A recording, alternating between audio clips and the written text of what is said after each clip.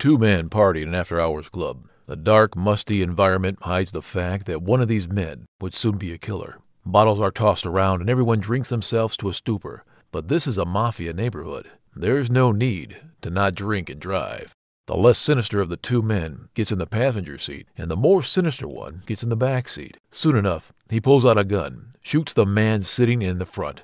Both of these men have interesting life stories, but the more sinister man is way more interesting. This man is Sammy the Bull Gravano, underboss of the Gambino family, and a rat in mafia terms. But first, let's see how he came to be a made man. Salvatore Gravano was born in 1945 with two sisters in Bensonhurst section of Brooklyn. This was an Italian-American neighborhood and mainly blue-collar residents.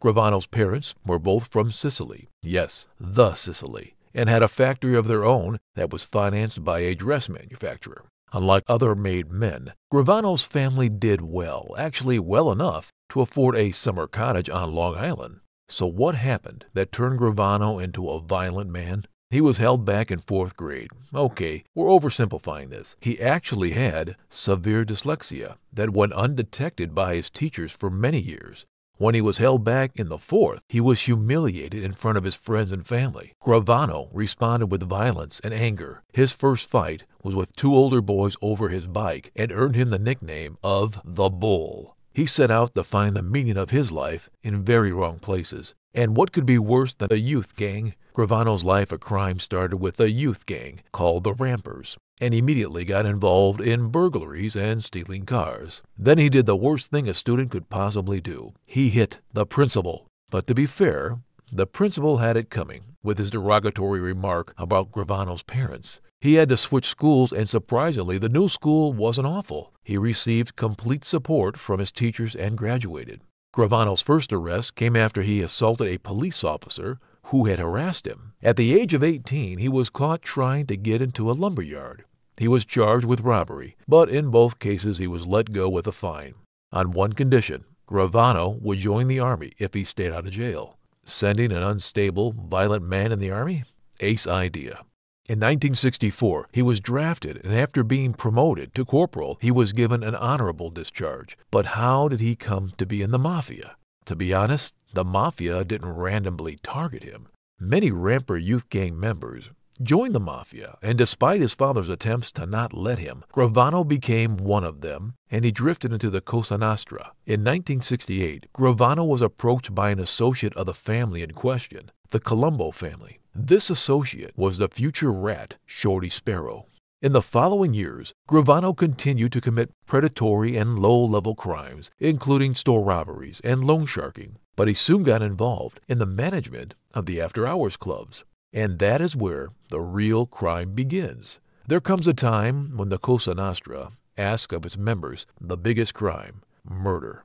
And to some degree, it is a test to see how far they would go for their family. And Gravano was ready to go all the way. In 1970, he was asked for the first time to commit a murder on behalf of Cosa Nostra. The victim was Joe Colucci, member of Shorty Sparrow's crew, who had plotted to kill Sparrow and Gravano after he had heard rumors that Sparrow's own nephew was having an affair with his wife. And he was right. Gravano got back into the confidence of Colucci just long enough to set him up and then shot him from the back seat after a night of drinking. This would be the start of a 20-year killing spree. Sammy the Bull described the surreal feeling he had as the bullets left his gun and entered Colucci's head, like he was talking about a stellar spreadsheet. The killing showed his higher-ups that young Sammy Gravano was a stone-cold killer. Even Carmine the Snake Persicchio was impressed. It may not seem like it with all the killers we tell you about, but very few men could pull off something like this with no regrets. To Gravano, it was just business. Almost immediately after her husband's death, the widow, Carmine Colucci, married Sparrow's nephew.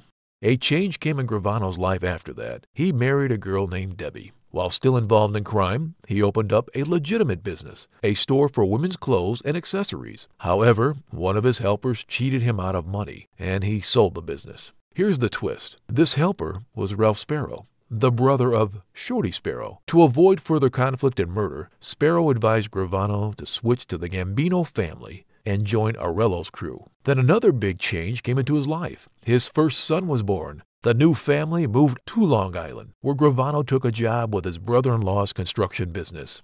He told Arello that he just wants to go legitimate, but he would stay with the Gambino family and not cut ties. Surprisingly, Arello gave his okay, but soon thereafter, Gravano's past caught up with him. He heard that he was wanted for a double murder committed in 1969, and that was the end of his short-lived legitimate life.